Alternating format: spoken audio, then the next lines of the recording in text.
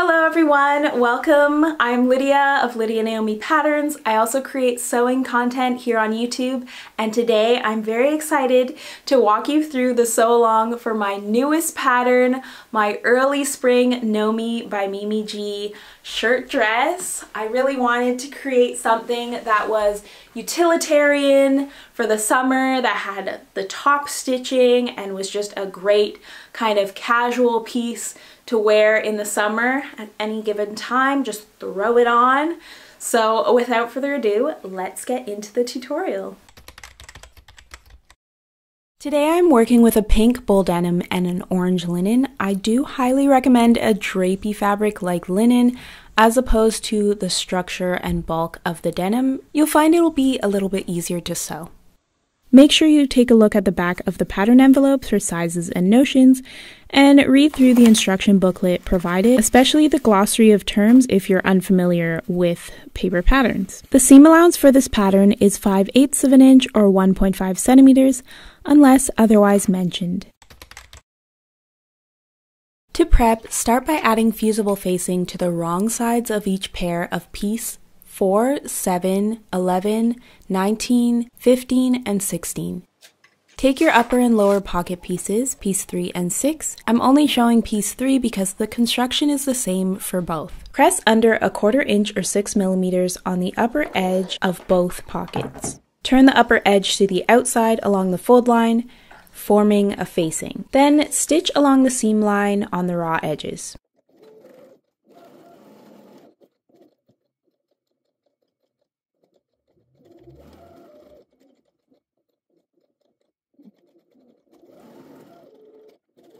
To ease the curve edge of the pocket, stitch a 1/4 inch or 6 millimeters inside the seam line using a long machine stitch.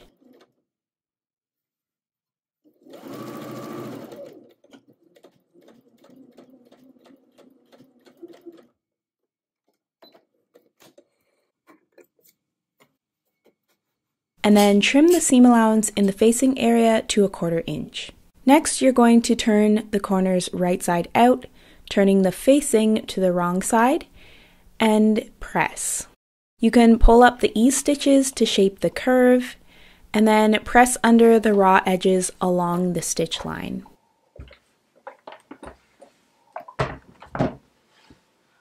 To eliminate bulk, you can notch out the fullness in the seam allowance along the curves. Then stitch the facing close to the inner edge. And these will be the exact same steps for the lower pocket or piece 6. Sometimes if I don't want to backstitch, I manually do it so that it's neater, and I do this by pivoting 180 degrees to sew over the first stitches. It didn't really come out that well this time. I could have just backstitched here, but now you know a little technique to make something clean, and not just on the top side, on the bottom side as well. Next, take your upper front piece, which is piece 2, and pin the upper pocket at the drill marks. We're also going to do this for the lower front, or piece 5, and the lower pocket, which is piece 6. You're going to edge stitch, then top stitch. So what I mean by edge stitch and top stitch is that you're going to sew close to the edge of the pocket first, and then sew about a 1/4 inch or 6 millimeters away from that original edge stitch. And I like to do it in one go, as shown here.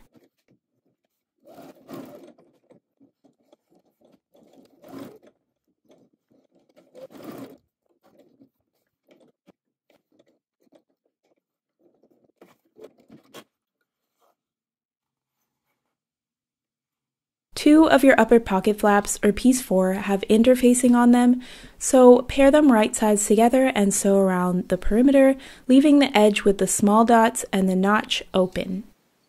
Do the exact same thing for the lower pocket flaps, or piece 7.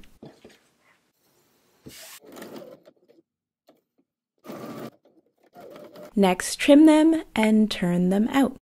Edge stitch and top stitch them as we did with the pockets.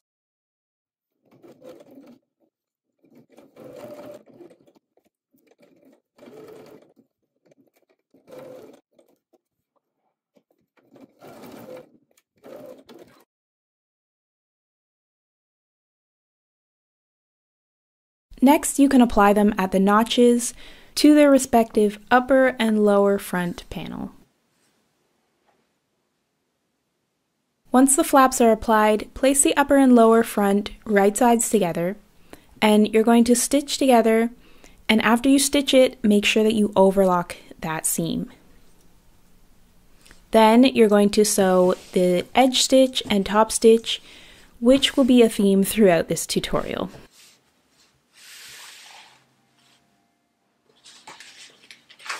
Next, take your yoke front and sew a stay stitch at the neckline. And the stay stitch is when you sew a 1/2 inch from the raw edge. Then with right sides together, sew the upper front to the yoke front. And again, don't forget to overlock the seam before you edge and top stitch it. And this is the result. Moving on to the back. To make pleats in the upper back or piece 9, on the outside, fold along the solid lines. Then bring the folds to the broken lines or the center back.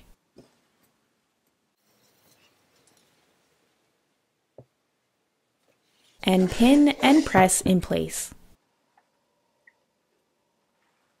Stitch across the raw edges, and at the bottom make sure you stitch at 5/8 of an inch, because next we're going to clip the lower edge of the upper back to the stitching at the small dot.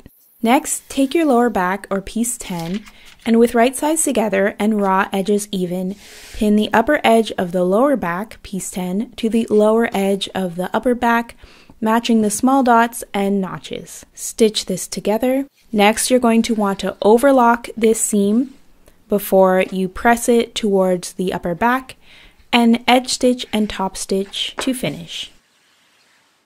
Next, stay stitch the neck edge of the yoke back, piece 8, and with right sides together and raw edges even, pin the upper edge of the upper back to the lower edge of the yoke back, stitch it together and then overlock, and press the seam towards the yoke back, and again, we're going to edge stitch and top stitch. Next, and this is very important, make sure that you overlock the shoulder and side seams before the next step. And if you don't have an overlocker, you can use a zigzag stitch or use bias binding, something to finish the edges and keep them from unraveling when you wash and wear. Stitch the front to the back at the shoulder edges and the side edges from the armhole edge to the large dot. And make sure that you mark those dots because you have to backstitch at the dots to reinforce the seam.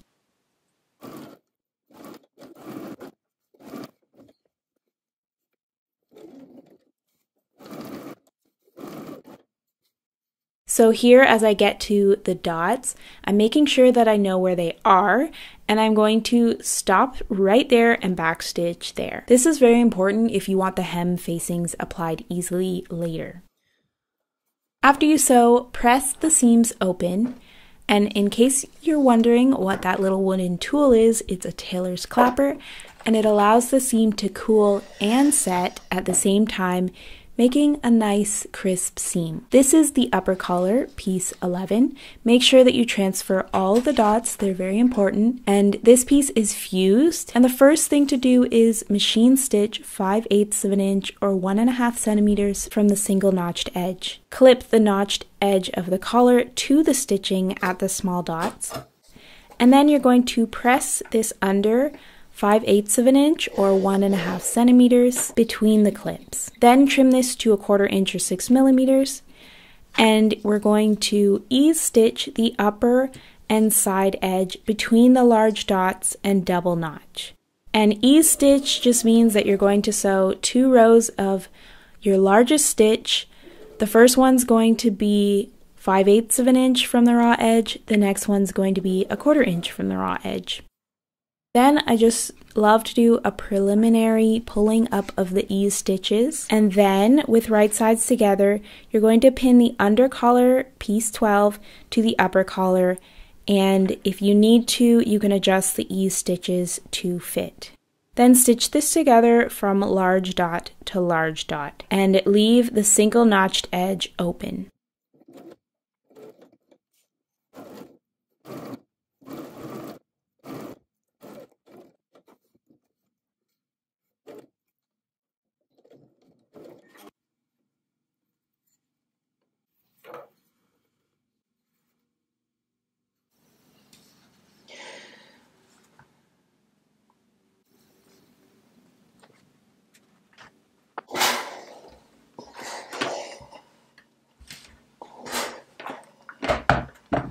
Then once this is done, you can trim the seam and the corners.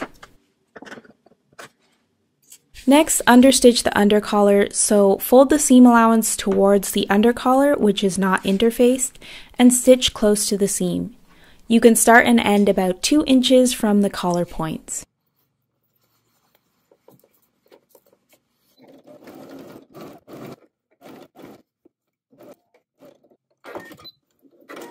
Now I am switching to my orange sample briefly to show you the following steps. I have placed the collar right sides together to the neckline and lined up the centers and large dots.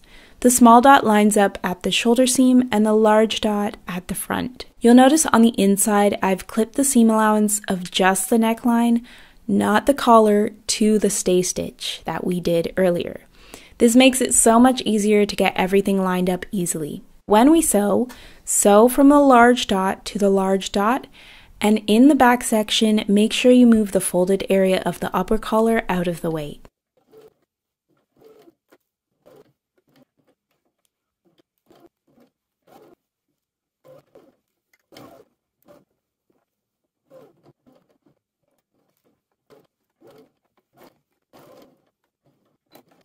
And when you're done, it should look like this.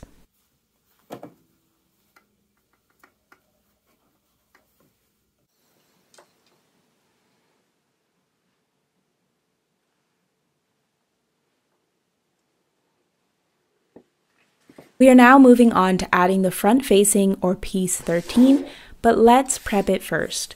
The top shoulder edge should be folded back and sewn at 5/8 of an inch or 1.5 centimeters, and the curved long edge of the facing needs to be finished by overlocking. At the base of the facing, I have sewn together the lower front and the back facing for the hem, from the top edge to the dots. Then I sewed the lower front facing to the inner edge of the front facing at the usual 5/8 of an inch or 1.5 centimeters.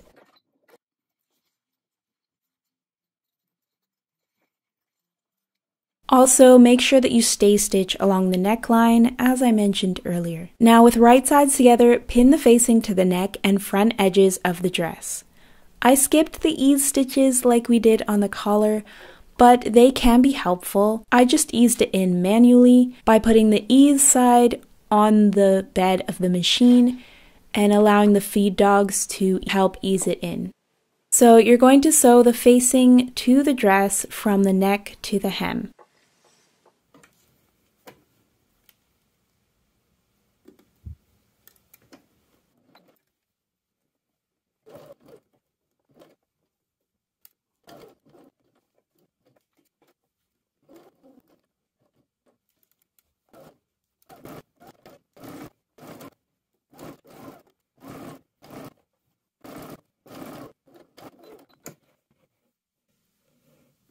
At this point, I trim down the inner layers and the lapel area. Also snip through all thicknesses where the back neck section ends at the facing, so we will be able to fold that seam allowance section into the collar. Moving on to the hem. Pin the lower front facing to the hem, matching the notches. When you sew, treat each section as its own. So you're going to push back the seam allowance and sew right to the dot and back stitch there. Then you'll start a new stitch in the next section with a back stitch.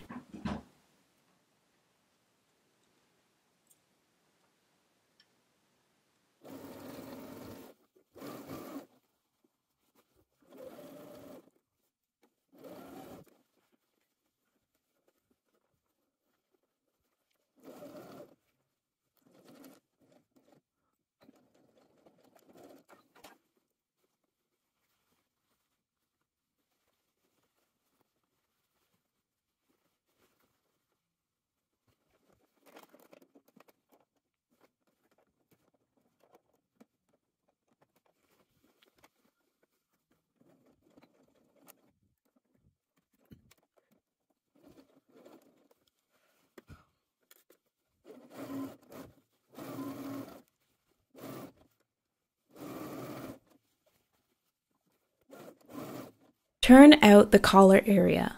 Turn the facing to the inside, turn the back seam toward the collar, and pin in place.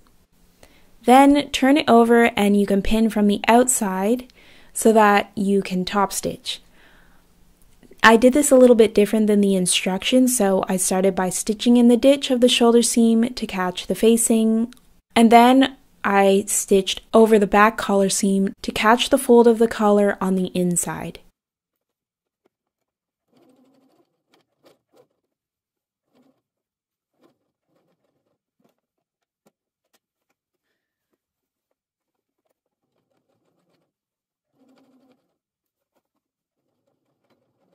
You can edge and top stitch the front neck and collar now, as the instructions say, or you can do it in one fell swoop with the hem, as I like to do. Just do yourself a favor and check now that you have plenty of bobbin thread.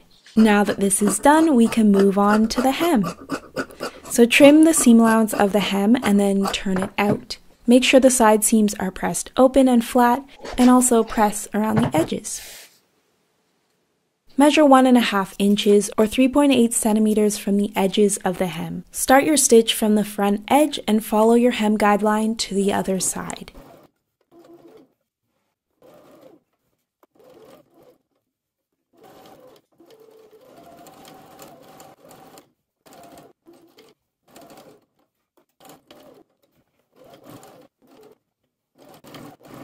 Then you're going to pivot towards the top of the dress and edge stitch until you get all the way to the other side of the hem.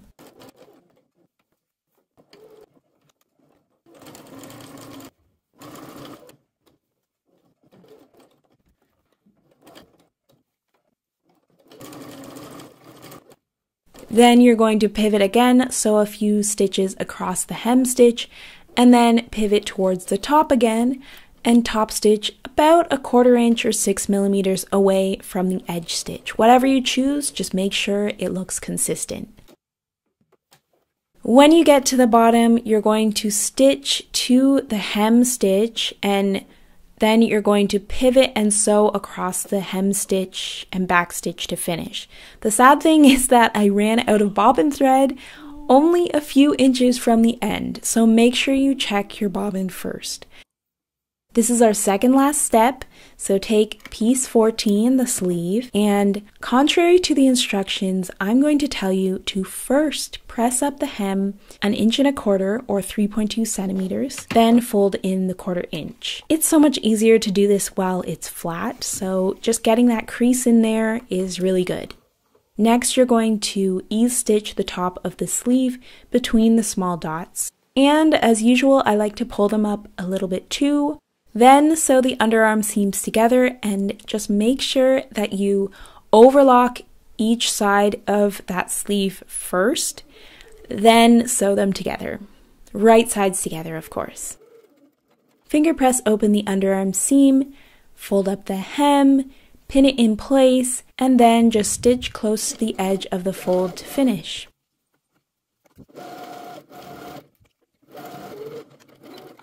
Turn your sleeve right side out and hold the dress wrong side out with the armhole towards you. Now with right sides together, pin the sleeve to the armhole edge, matching the underarm seams first, then the notches and the 2 small dots, and make sure that you put the center small dot at the shoulder seam. And you can pull up the ease stitches to fit. To distribute this fullness evenly, slide the fabric along the bobbin threads until there are no puckers or tucks. As you can see here, I don't have any puckers and tucks along the seam line, so the instructions say to baste, then stitch again 1/8 inch away, but I just stitched it all together, making sure that the ease side was on the machine bed so that the feed dogs help ease it in.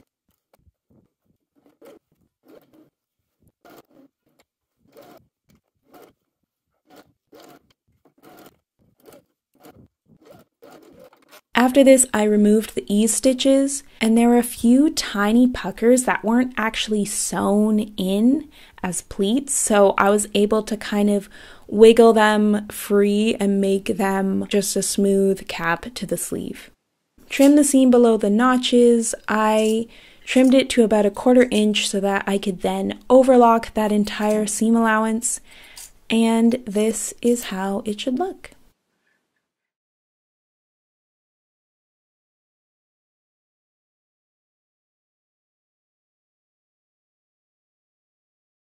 Lastly, we will add the button and buttonholes. I've punched out the ends of the buttonholes on the marker. So you're going to place the marker on the left side. That's left when you're looking at it. Mark the buttonholes with a disappearing pen or a chalk or something. And you may want to lower the placement of the buttonhole that's near that waist seam so that the seam doesn't create a problem when you're stitching that buttonhole. Sew your buttonholes for your 5/8 of an inch or 1.5 centimeter wide buttons, and then you want to open your buttonholes.